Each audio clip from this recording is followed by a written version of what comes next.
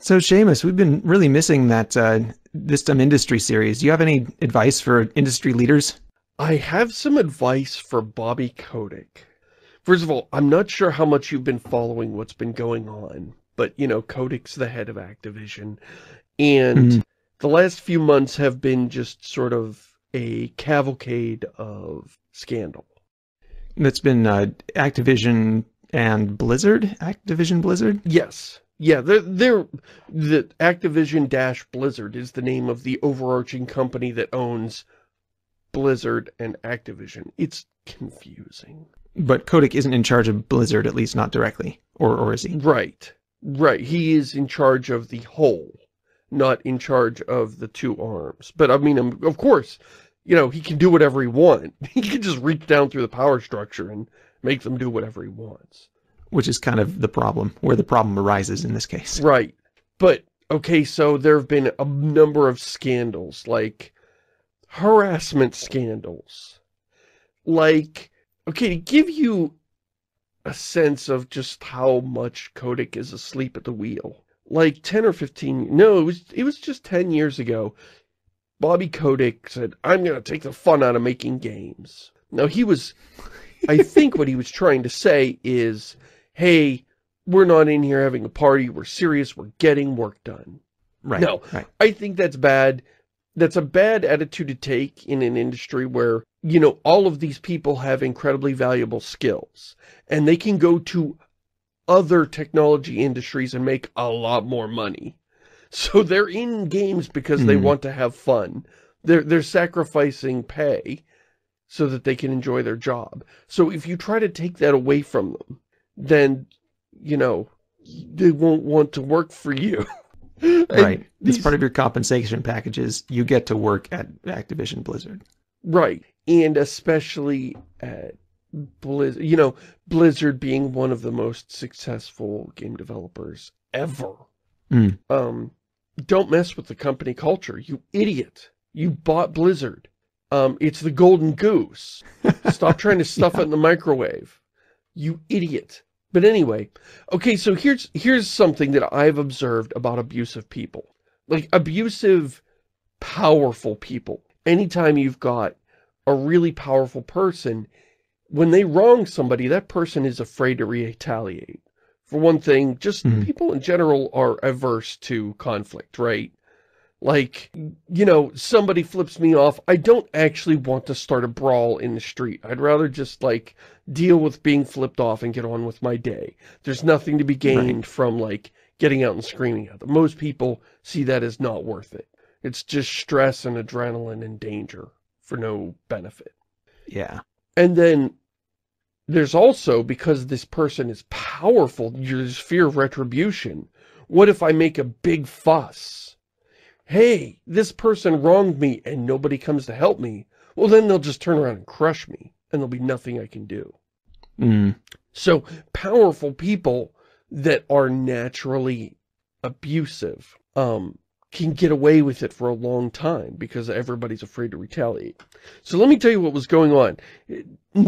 Kotick said, I'm going to take the fun out of making games. So what I assumed happened is that, you know, hey, you got to come in, you got to be working, you know, dress like you're coming to a business and not to a house party. You know, he was trying to corporatize the company culture and make it less casual. That's what I thought.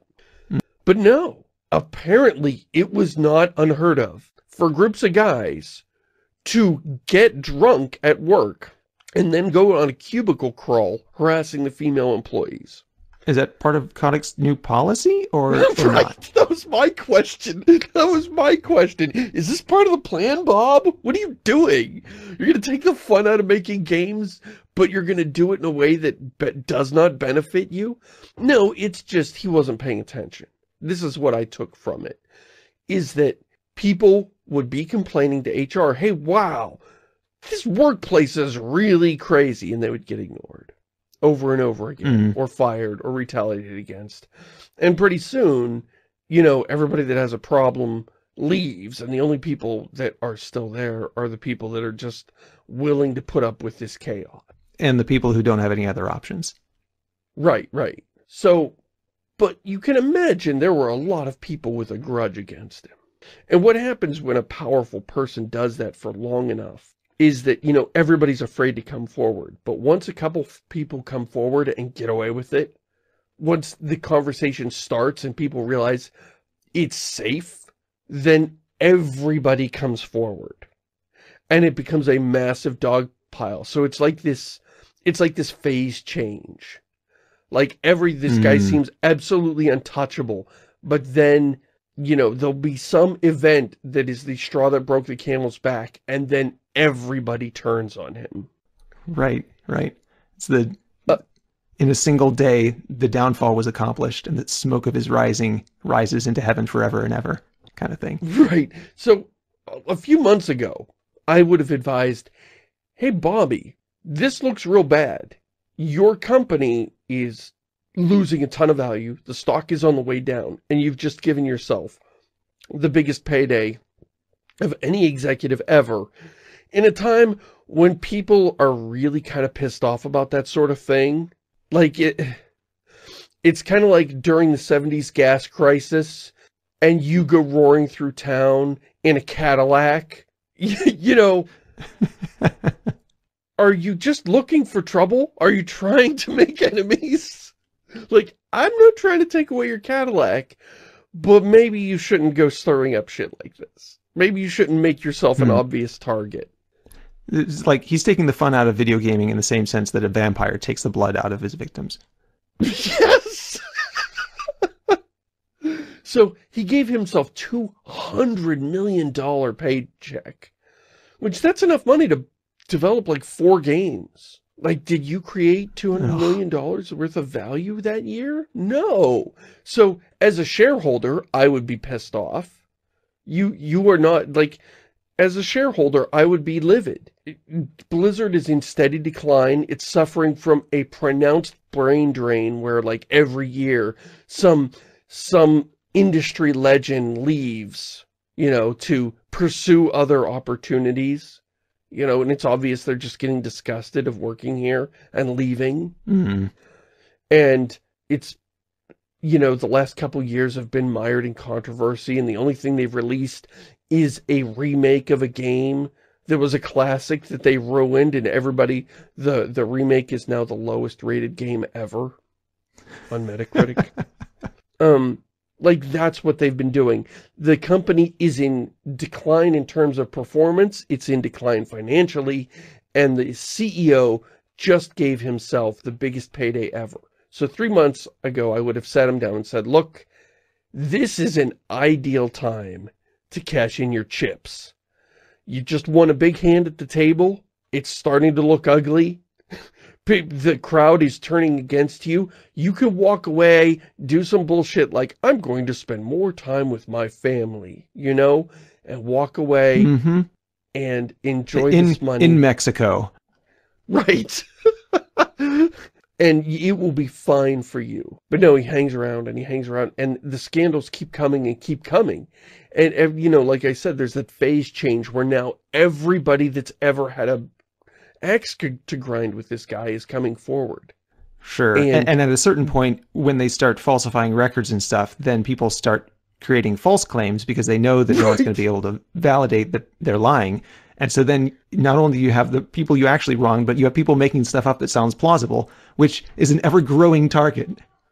Right. The reveal in the last few weeks, I'm not sure the timeline here. I've been very loosely, like, I've been like every 2 weeks I catch up on the latest stories. So I'm usually pretty far out of date, but apparently the latest batch of reveals was some female employee was egregiously wronged. Okay, horrifically wronged in a you should call the police kind of sense. And it was swept under the rug. She brought it to Bobby, and he allegedly said if she talks, he'd have her killed. Now, does that sound cartoonishly implausible? Yes. But right. But how would you know? But how would you... There is the stuff that we know about the guy is so outrageous when you put it next to all the other stories. it sounds plausible enough to me. Like, I wouldn't bet against it. And so now my advice to him is, like, think back to everything you've done in the last 10 years. Is there anything that you have done that has not yet come out? And would it destroy you if whatever that is, it's about to come out? Now, right. And you can stop it all right now. You can stop it all. You just do that, oh, I'm going to spend more time with my family and pursue other opportunities. And I've decided to start another company or some bullshit to save face. And then you quietly retire and you take a bunch of money with you.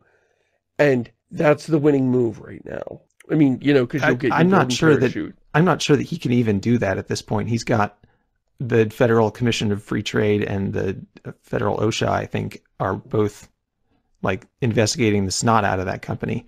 Right. And maybe he can't step down. But, and you know, there's probably an instinct there of like, I should just cut loose and be like, look, I'm really sorry. Please don't have me drawn and quartered. But there's, you know, all these lawyers that are like, look, we can save this. We can get you out of this. Don't worry. Just keep your mouth shut.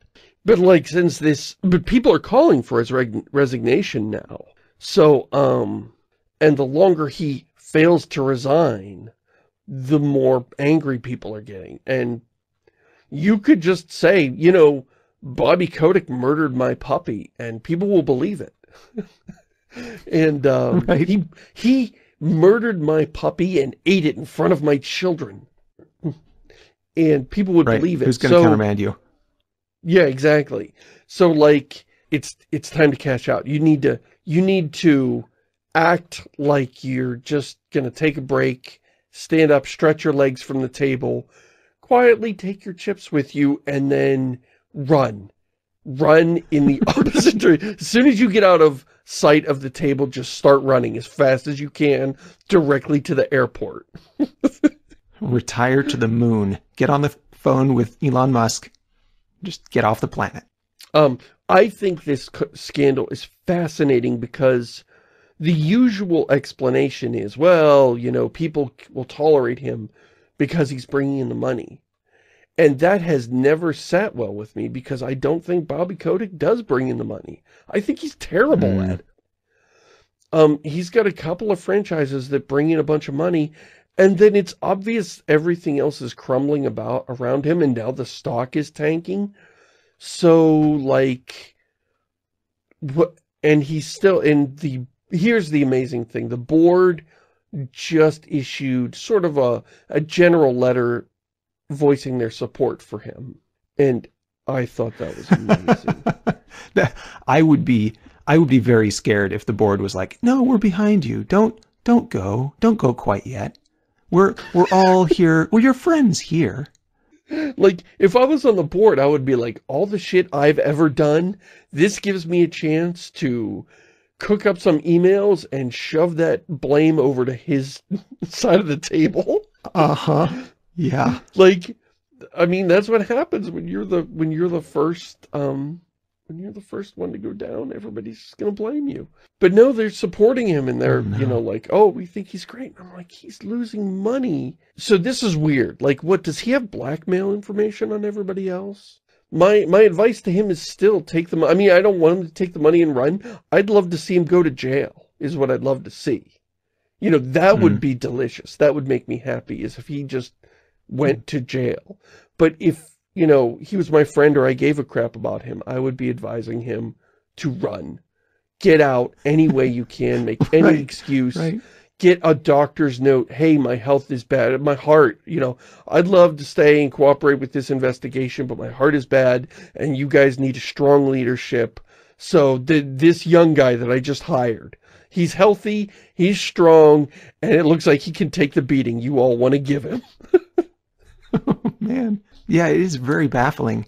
I had a similar situation in my life where one of the pastors at one of the churches that we went to embezzled some $100,000.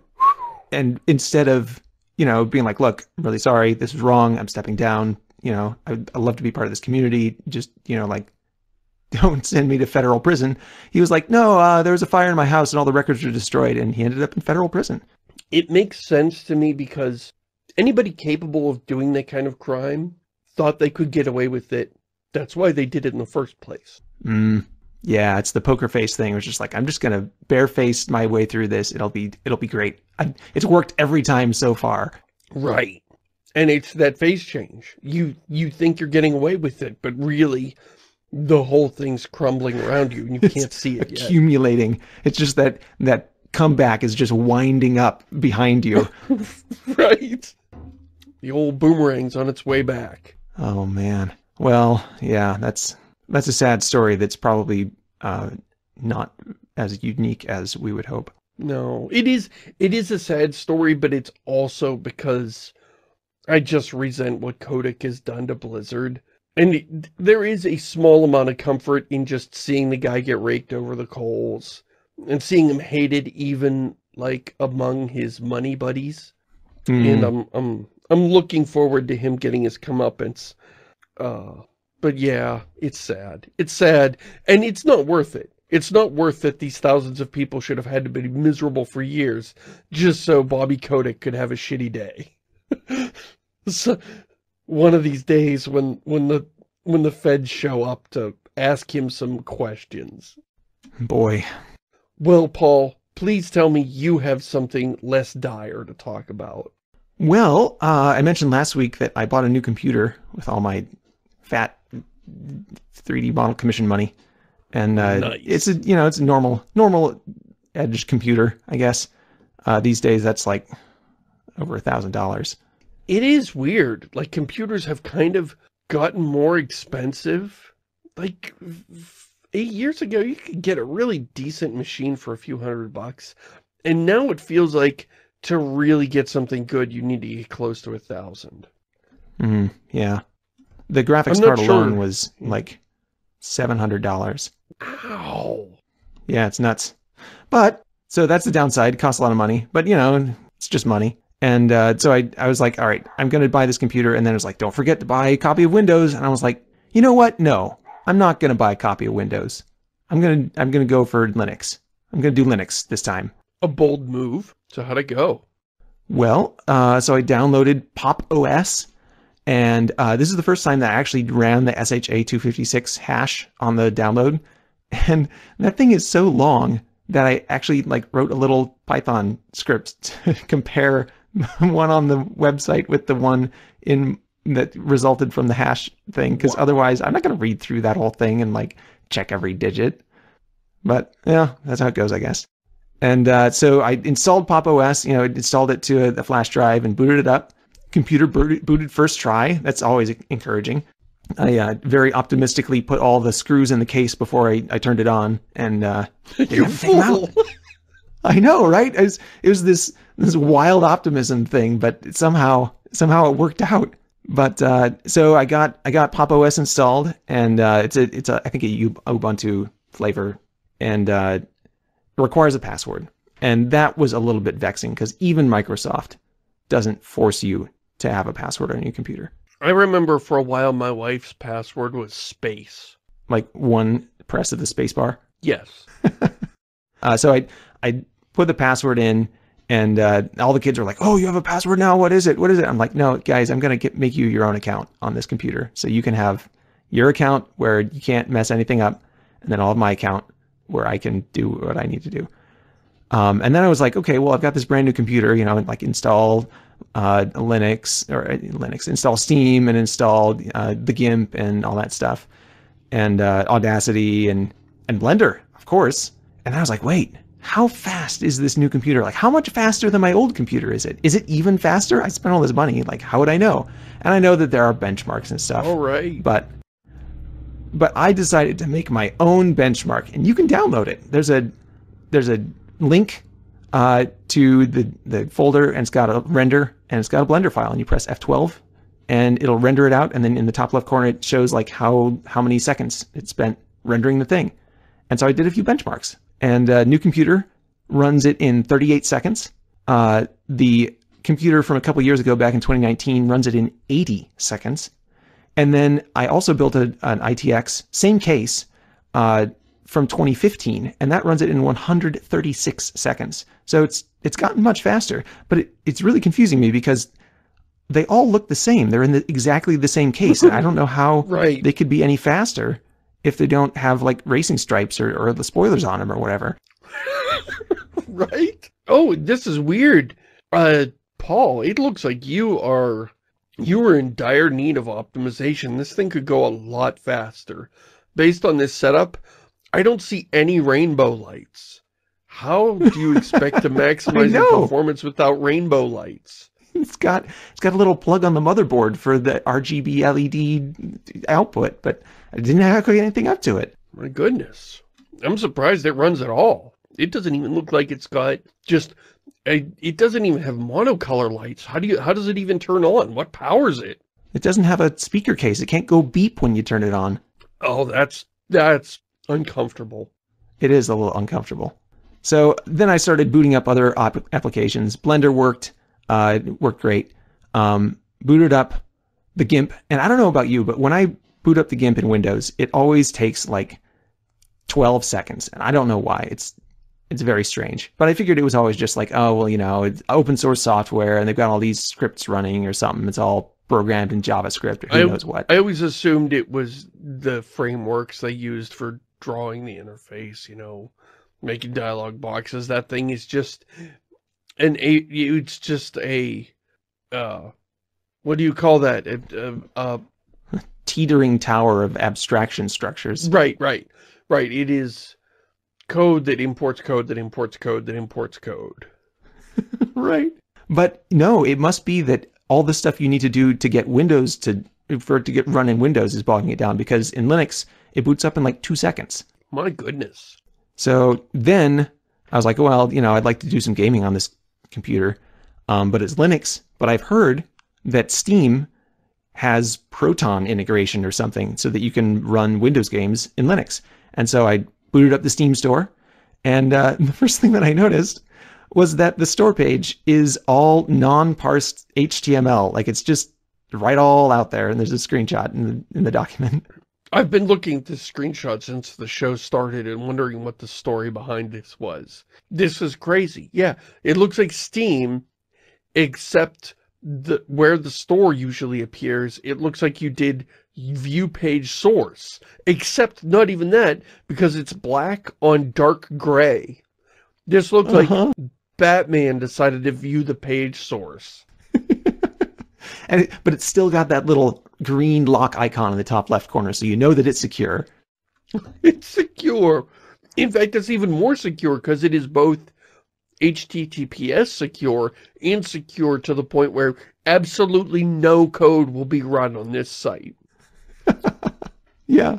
So I don't know what Steam is doing there, but the web browser works fine right out of the box. Like, it can render HTML. The computer is entirely capable of viewing whatever this is. I guess they've like rolled their own web browser inside the Steam app, but I thought they wrote this in Linux. Like, this seems like the kind of thing that should not happen.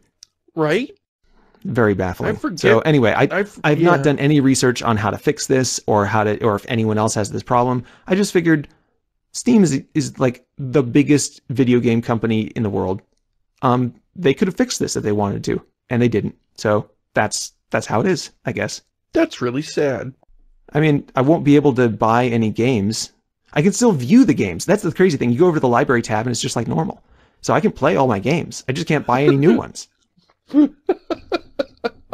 So I booted up the library, and I was like, okay, well, how many of these are Linux capable? I've got 116 games in my library, and 68 out of those you can run native in Linux. And so I assume that's all like the Unity games and, you know, stuff like that. And then there's one, so I turned on Proton integration, and it's on by default. So I turned it off just to see what it was. But I turned on Proton integration, and there was one additional game that was whatever they call it, vetted for use with Proton, where it's like, we verified that this game works like intended when using Proton. So like one game out of that whole library is like, okay, Proton will work with this.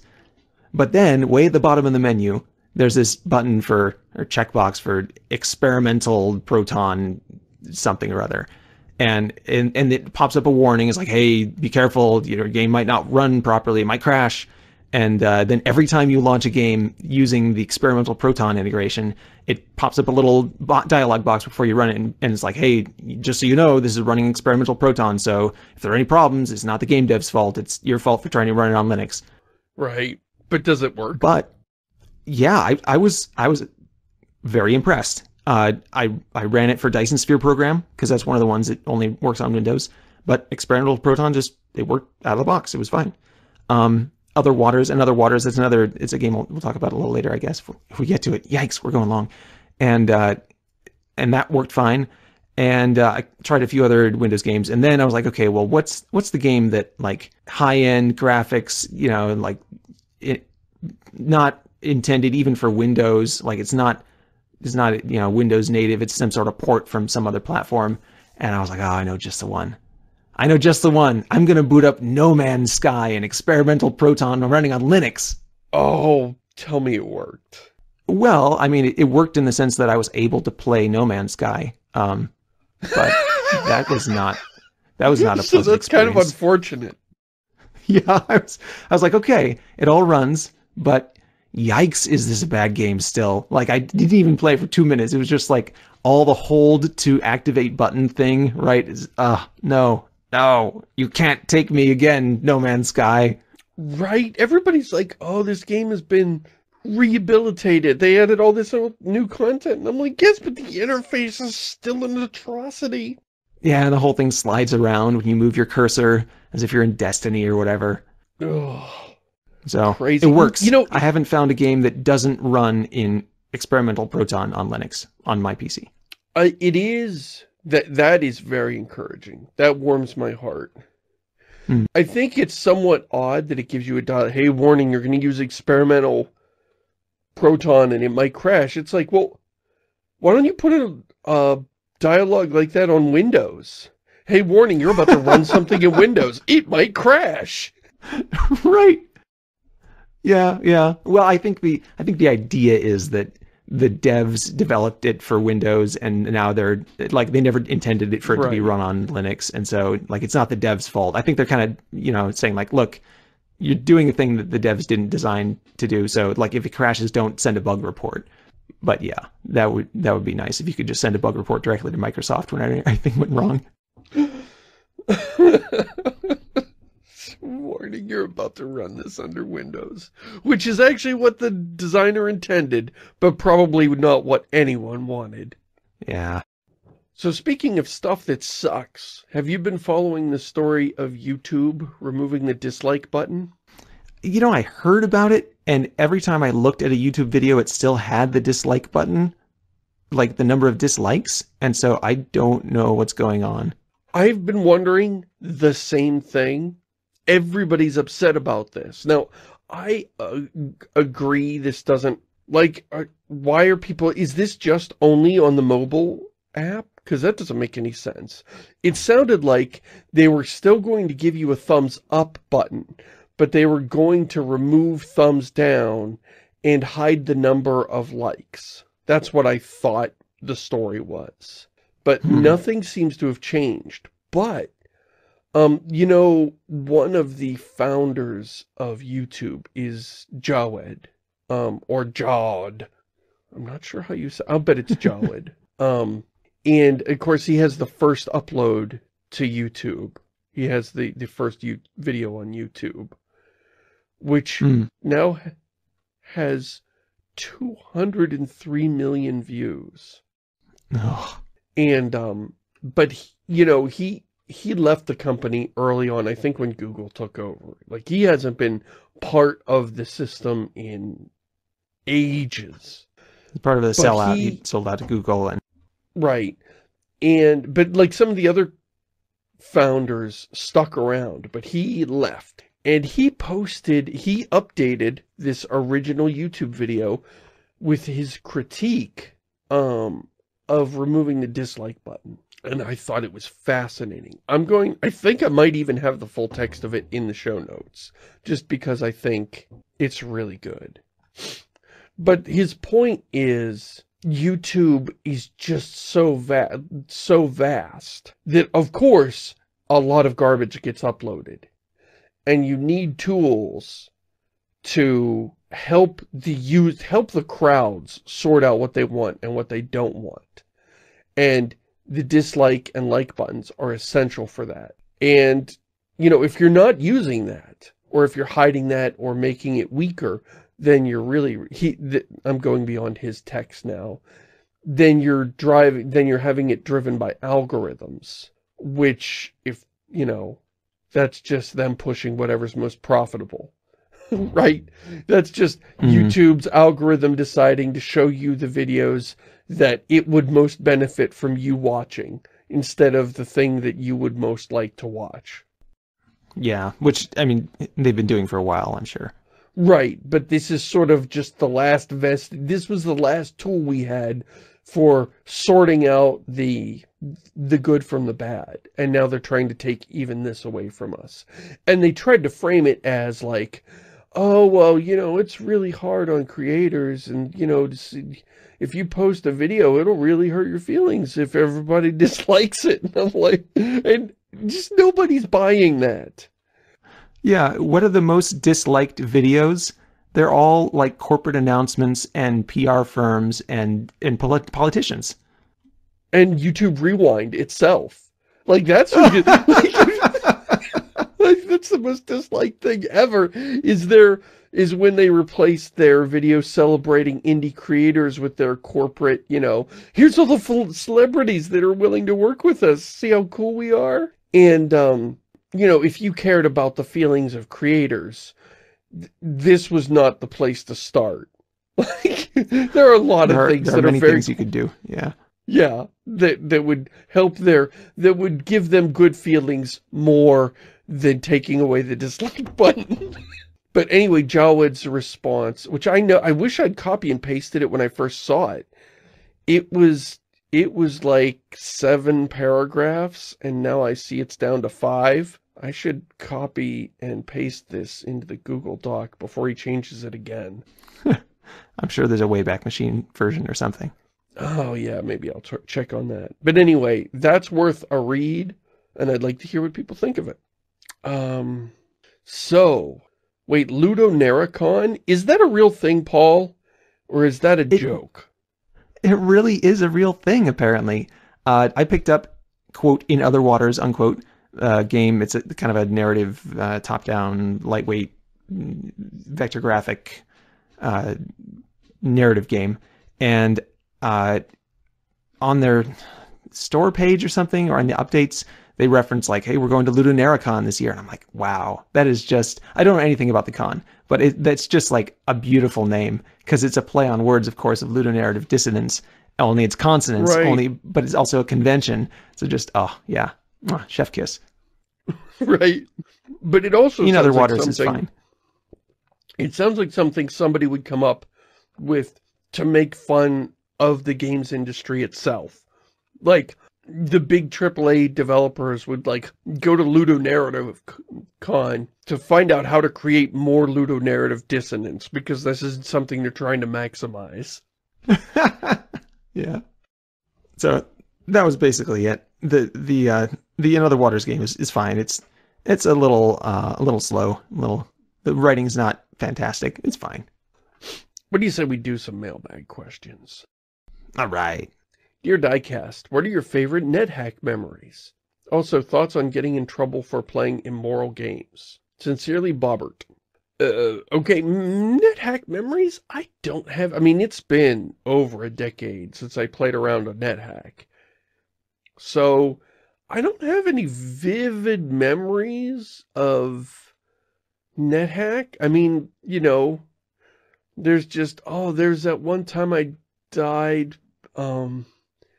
Wait, I fell, or like, I fell through a hole in the floor, and then I survived, but then my pack landed on top of me and killed me. Like, stuff like that, but that sort of thing happened to everybody. Like, I don't have any unique stories about Nethack. And getting in trouble for playing immoral game. What's an immoral game? I would assume that Nethack is considered an immoral game. I mean, I was thinking immoral in the real world, like people would condemn you for playing it. Like, what, Postal? Something that's just really offensive Is there like some Nazi simulator that out there that like, that, like I don't know about? Where you try and, you know, Hitler was a lightweight. I'll do it right this time. I guess. Manage my SS. I mean, like, what would that be? An immoral game. That's kind of like the hook with games, is that it's a simulated system where nobody gets hurt. So, you know, you can blow up the whole universe and nobody cares. It's fine. You can blow up the whole universe within the game. So I'm not sure what they mean by immoral games. An immoral game, I would think, is a game that psychologically manipulates you into putting more money in. You know, like a casino. That would be, I would consider that to be immoral. Something that's just outright fraudulent. A game that, you know, but that's not immoral to play. It's immoral to make and release and run. Yeah. So I assume that you never got in trouble for playing any video games. No. Oh, well, you know what? I grew up in a pretty conservative household, so I did get some flack for some of the games I played, but I was 18 at the time, so I really didn't see my parents' input on video games as valuable to me, and I thought I was about to move out. I was actually a few years away from moving out. But, you know, I got a little bit of finger wagging, but it never, you know, I was never prohibited from doing anything in particular. So, I don't know if does that qualify as getting in trouble? Is having somebody annoy you? I guess. I was restricted from buying and playing some kinds of games when I was young. But like, other than that, I don't know. Thoughts on getting in trouble? I guess. Well, so my view on morality in games isn't quite as lax as yours. I would say that a game is a way to practice and explore something that is too expensive to explore in real life, whether in terms of cost of life or monetarily or time or whatever. So like Kerbal Space Program, you're exploring space, but you know, a space program costs billions of dollars, and so you can do it in a computer game for basically free. And this actually ties in to one of the later questions, so maybe we'll just go into that later. One of my favorite immoral things to do in a video game was the original Master of Orion, when you could conquer a planet and you could either genocide the existing, if you took over a planet and it's inhabited by your enemies, you can either genocide them and it'll kill X number of them every turn. I mean, it's a lot. It's not like, oh, you're slowly whittling them down. It's like, this is a purge, and it's like, you know, 100 million every year until they're all dead. Or you can enslave them. And when you do that, the population of the planet is shown as a stack of icons. So, you know, think of it like a stack of poker chips, right? With little pictures on them. And you're either every turn taking a handful of them and just throwing them off the table, or they're all replaced with a picture of that species, but now in chains. And I was, please don't quote this out of context, a huge fan of slavery. I was an evil bastard. I didn't even, like, it was inefficient to have, if you wanted your people to live on this planet, it was incredibly inefficient to share it with another species. They would constantly be fighting against you and hate you and everything. But if you didn't want to live there and you just wanted to subjugate them, I guess from orbit, you could do it and you could get them to work. And here's the demented, twisted, horrible thing that is, it's twisted because it's true. That first generation will fight you tooth and nail and you'll never get any work out of them. But if you stick with it and you're willing to invest the time in subjugating this species, that you will eventually breed out the rebels and they will become docile over time and accept their fate. Oh, it's so good. Master of Orion, such a great series. Right? But that is just so evil. But the game didn't like have this like, that's so evil, we don't want to encourage players to do that. We'll have we'll have space angels show up and like try and murder you for being so evil. Like, you know, in some video games, if you're too evil, the system itself will push back against you. Some vigilantes will show up and try to kill you or whatever. Mm-hmm. But not in this game. It's up to you and your conscience. And I really appreciated that. And that was part of your strategy. Like, am I going to be evil or am I going to try and be nice? Like, some games I'd be like, no, we're doing this right. I'm not going to pick fights. I'm not going to enslave anybody. And really, if you aren't going to enslave, then well, genocide has got to be off the table too. But that means you can't conquer a planet. So what do you do with them when you've got a belligerent enemy that just won't quit? Bombard them from orbit? That actually turned out to be pretty good. Is just make the planet so worthless. Like, okay, you've got like 2 million people still living there. You can have the planet now. It's a giant irradiated crater. Right. You bomb all their production facilities and everything. Right. And I just appreciated the game letting you decide what you think of what you're doing. And you can play the evil empire. You can be the emperor, the evil emperor, or you can try and be space hero guy. And it's totally up to you. And the game doesn't need to judge you because you can tell what you're doing is wrong. And you probably as a human being have some feelings about it. I loved it. Going back to Nethack for a minute. I never played Nethack, but I did play Linley's Dungeon Crawl. And I've included a link to the first and... Oh, no, I guess I did beat it twice. But the first time I beat the game, I saved my character file. And so there's a link to that. And that was a grand old couple of weeks. Oh, wow. I should look this game up. Was it text-based like NetHack? Yeah. Yeah, it's an ASCII graphics dungeon crawler. I didn't even know there was... I didn't realize there was that much competition in this genre. Yeah, well, there's also Rogue, right? I've never played Rogue either. Right, me neither. Go ahead and take this next one. Shamus. Good evening. I know it's almost certainly too late for the next diecast, but there's always another. Would you be able to comment on the recent failures of DRM as seen here? Do you think these problems might actually turn the tide given the relative lack of utility to a DRM scheme now? No signature, no signature. And there are 3 links. So, the thrust of this article here is there's a DRM scheme that looks at some physical property of your processor and uses that to identify it and to make sure it's running on a processor that's allowed to run it. Is it like locked to the processor or something? I believe so. I can't quite follow it, but that's what I assume. And I know they've been trying to do this for years, like a way to cleanly identify a particular machine that isn't going to change. Oh, I put in a new sound device and all of a sudden it thinks this is a whole new computer. But this system breaks on certain processors that, weren't around. Oh, newer processors have a different API or something. Right. I mean, I don't think this was something that Intel built as part of a spec. This is just something that emerged as a physical characteristic of CPUs.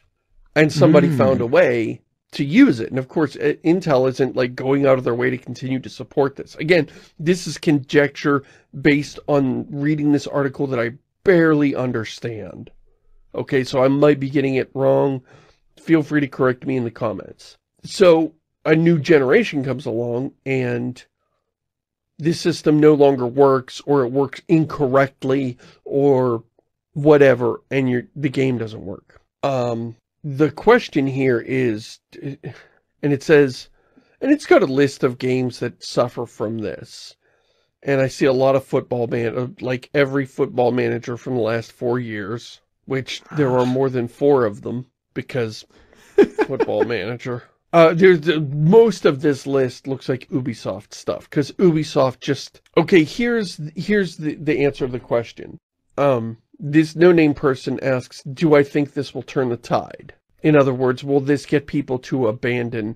No, because DRM has been incredibly pointless for years. it has been all downside. It generates negative stories. Ubisoft has had many stories like this where games were broken. People were locked out of their games, and everybody goes, ha ha, this just makes me want to pirate the game. Ubisoft has been through this so many times, and they can see sales data. They can see some companies use DRM and some don't, and there isn't a strong correlation. There isn't really any correlation between sales and having DRM. You know, the data is there. It seems like there's a negative correlation when people have done research, right? Right. So the numbers are already there. There's no reason to spend money fighting pirates. Although Denuvo, by making parts of the game online, did get around quite a bit of it. Maybe that's what this system is. Maybe that really strong thing that was in Denuvo that just worked aces for a few years is breaking for newer on newer machines. I'm not sure. But even, well, the whole point was Denuvo kind of proved that DRM was a waste of money, because you had a game that could not be pirated for 6 months, and it didn't sell any better than the previous edition, which was pirated right away. So it's like, so why are you still doing this? Yeah. So and like, it's so crazy because like it only works for a few months. Like you can't prevent people who are technical wizards from bypassing your locks and stuff. It's like they've got hardware access. How do you think this is going to work out for you? Right. The analogy I like to use is, how could I give you a book that you can read but you can't copy? Anything I did to make it so that you couldn't copy it would also make it so you can't read it. Yeah. Yeah, it's so silly. So no, I don't expect this will change anything. It's another interesting data point. And there is DRM that works. I mean, it's Steam. It's just DRM through convenience. Make it really, really easy to get access to your games and get access to your save files and get access to your mods and stuff. And then you use their platform, and so you have to log in, and like, it works great. Right. For the vast majority of people, that's good enough. The vast majority of people don't even know how to download 7-zip. I know, right? Like, that's too much of a hurdle. So, like, download 7-zip and install a virtual drive, or I forget what the steps are, because, you know, I don't use pirated software. But I know from reading about this sort of thing that it can often be fairly involved to get these games running. And required some technical skill and some patience, and using a BitTorrent client. Definitely not turnkey. Not as easy as going on Steam, paying $10 and getting a game. Right. And for most of your customer base, the price of a game, you know, is the technical hurdle of piracy is too big for people that have $60 to spend on video games, have jobs and lives, and most of them don't want to venture into the dark alleys of the internet. So, yeah, it's a waste. Even if it wasn't impossible in a technical sense, it doesn't make economic sense. You're chasing a small group of people who were never going to pay for a game anyway. Right. Or who are using the pirated version as a demo to see if they like it. And then they buy it later, which does happen, and not insignificant amount. But the thing I've always worried about is what this does to the future.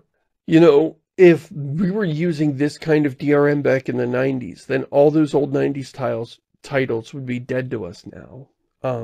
We would only be able to play them through piracy. All their DRM would be broken.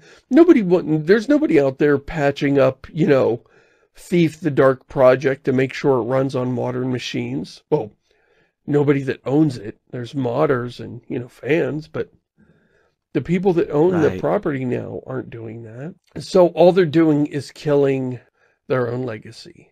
Imagine if Alfred Hitchcock had made all his movies so that after 15 years, they just dissolve. The negatives dissolve and the film is gone forever. Or printed them on, I don't know, nitrate film in 2008. They did that for a while. They did that. Yeah, yeah. Back in, like some decades ago, they do all these films on nitrate film, but it was extremely flammable. And so then there was this big fire in a warehouse that had all this film in it, just like the whole thing burned down. And so then to prevent them from burning down in the future, they just destroyed the films. Damn it. Well, this brings us into our next topic.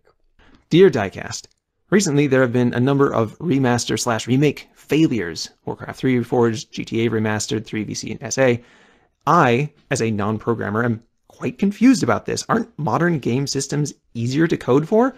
Aren't there more ready-made tools for making game coding easier? Why does it take a team years to remake a game when they already know exactly what the end product should look like? It's not like they have to develop that as they go. And then they end up screwing it up. Shouldn't make that, but with bigger resolution, modern system support, and better textures, be trivial to do? With kind regards, Chris. Thank you, Chris. That's a fantastic question. So, fun story, I've used the engine that Grand Theft Auto 3 runs. I was using that in the 90s. My company used renderware. In fact, our company was screwed by Rockstar when they bought Criterion, who owned renderware. We had this graphics engine. This isn't a game engine, it's graphics engine. It only does rendering. It doesn't, like, handle game objects and... It's before OpenGL. No. This was post-OpenGL. But it was before... it was right around the time of Unreal Engine, which I think was the first big game engine that you could actually license. But we weren't using that. We were using renderware, and that was just rendering. And we were, we handle all the game objects ourselves. Sure. And if I had to get that running, if you handed me that old source today, a 1998 version of renderware, it would be a huge pain in the ass to do anything with it because the underlying structures have changed so much. Now, if all you want is the old thing with bigger resolution, you should be fine. You can probably get away with that. But if you want to enable any new features, let's say you want full screen anti-aliasing, bump mapping, HDR lighting, anything like this, that engine does not have those features. And you have to and this is an engine that was written before those features were even dreamed up. So you have to crawl down into the bowels of this engine and re-implement those features on an ancient engine. It's like adding airbags to a Model T. That's harder than adding airbags to a modern car, right? Or anti-lock brakes to a Model T. Or chains, like snow chains. It's like the tires don't even work with snow chains. Right, because the tires are shaped all wrong diameter, wrong connections, wrong bolt size, everything's wrong. And you end up having to rewrite huge sections of it. But it's not just that you have to rewrite it. You have to write a new version that works that looks visually identical to the old one. Yeah. And so, yeah, it can be quite challenging work. And this is especially true because to really do that kind of work, you need an old graybeard programmer who was around back in the day. You can't hand a project off like this off to some 20-something. Like, they were born when this program, when the original GTA came out, right? Or they were a toddler. They don't have any knowledge of how those old rendering engines worked. Yeah, and you could reverse engineer it from first principles, but again, it's going to take a long time. Right, yeah. So the gap between there and here is so big that anytime you want to add anything, it is a tremendous amount of work. But it is true that you should be able to take the old code and recompile it and get exactly what we had back then. But unfortunately, then you just have a game that runs in 4.3 and maxes out at, 1024 by 768. Like, people don't want to pay for that.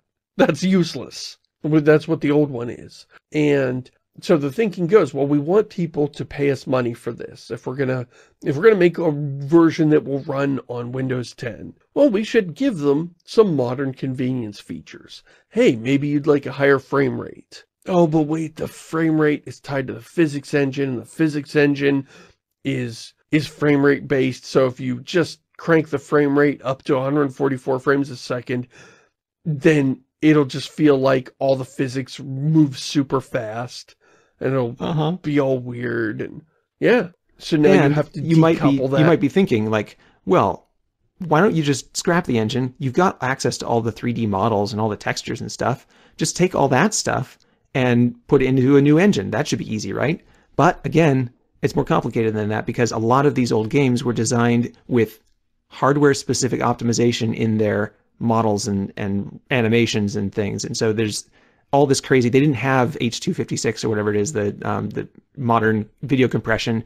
So a lot of them rolled all their own video compression. They didn't have modern graphics compression for JPEGs. They didn't have JPEGs back in the day. So like all the texture maps are all in these wonky formats, and all the stuff is decoded using arcane tricks in the machine code or whatever, and it's just a nightmare. That's what Grove Street Games, they did that for the Grand Theft Auto remaster. And that's one of their problems. They took all those assets and put them into the modern Unreal Engine. But modern engines animate skeletons very differently. The old renderware just stored animations as a series of rotations. Oh, you want to salute? Well, that's, rotate your shoulder, along this, this many degrees, your elbow this many degrees, and your hand this many degrees. And now you're in the salute position. But, modern engines also contain all the offsets. Oh, the shoulder is this many units away from the spine. And you rotate it here and, So the new system enables you to do things like take a gun off your belt and hold it in your hand, which the old system couldn't do. Right. But the old system will also, if you put a male animation on a female skeleton, will morph that female into a male proportion. Her legs will get shorter, her torso will get longer, her shoulders will get broader, her face will get more squat. And it will look absolutely terrible. That's a lot of what happened, especially in the old games. They had some stylized skeletons. I think Big Smoke's skeleton doesn't actually work for a human being. Big Smoke in the game is very fat. And if you were to take the fat off his body, you would not have a skeleton of human proportions. His shoulders were really wide, and maybe his head was like oddly far from his body for some reason. Maybe the anchor of his head was actually up in his hat for some reason. And it didn't matter back then because the skeleton was just rotations.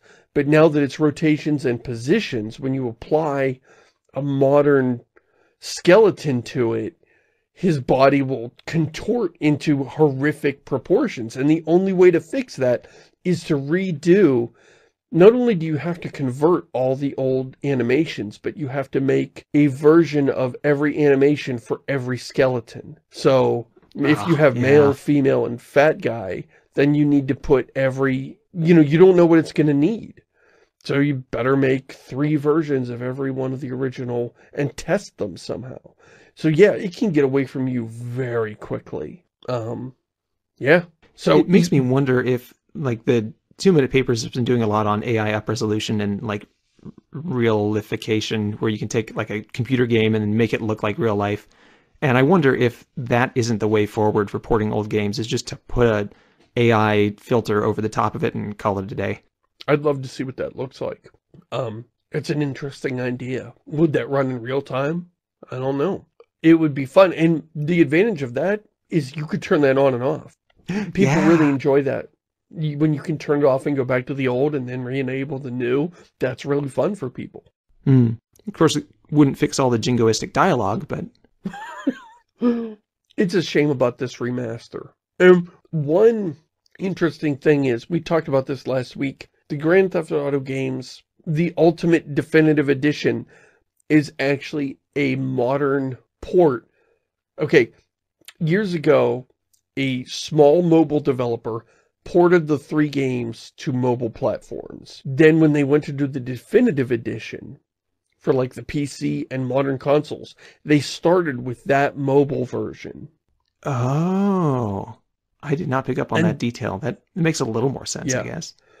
Right, and so people have been discovering more and more and more things that are just missing. You drive a car into the water. In 2002, it would make a big splash. In the modern game, it just goes in and makes ripples in the water, but there are no particle effects. You shoot out the window of a car. In 2002, glass flies everywhere. In the new game, the glass just vanishes in a single frame. It just stops being rendered. And so it's like particles don't work. There's a bunch of stuff like that that people are discovering is missing. It's really bad. And, but it is so bad, and it's obvious it's not going to be fixed. Rockstar just took the old versions. Now these are like, you know, the 20-year-old version you can buy on the PC, and they put it back on the store, so you can buy that version again. It's not remastered, but it's at least, you know, at least you'll have shattering glass and particle effects. So, yay? A small win? I mean, they're still selling it for money. Yeah. The short answer is, yeah, it's easier today if you're starting from scratch, but it can actually be harder to make something that someone's already made than to just start over. Much harder, yeah. To recreate the effects of yesteryear using modern techniques is just a pain in the ass, and it just sucks because you know, oh, if I could just do this the modern way, it would be 1,000 times easier. I've already got a tool that will do that, but it wouldn't look right. It either won't render right in this mutant old engine, or it just would look wrong in this world. Yeah, and once you start changing things, you have to kind of change everything, and then you're on the whole, like, which fans are you being true to territory. Right, like, oh, we could have particle effects, but oh wait, particle effects would use this kind of lighting. Well, we're not using that kind of lighting. We'd have to add that kind of lighting, and then we'd have to set up all those kinds of lights. And all of a sudden you're creating more and more and more work for yourselves when all you wanted was to have shattering glass. And it creates this huge dependency chain of, if you were building the game from scratch right now, it would be no problem for everybody to just, like, do this one thing to every texture before you save it, you know, so that it can be used as a particle effect. But, you know, you can't do it now, or it would be horrible trying to do it now. So yeah, it should be easy, but past a certain threshold, it gets harder. So we have time for one more? I think we're running quite long today. Yeah, we are running long. I think let's stop there. Those were all great questions, and we will tackle the rest of these next week. So thank you to everybody who sent us in questions. If you've got a question for the show, our email is diecast@shamusyoung.com. Thanks for listening, everybody. Say goodbye, Paul. Goodbye, Paul.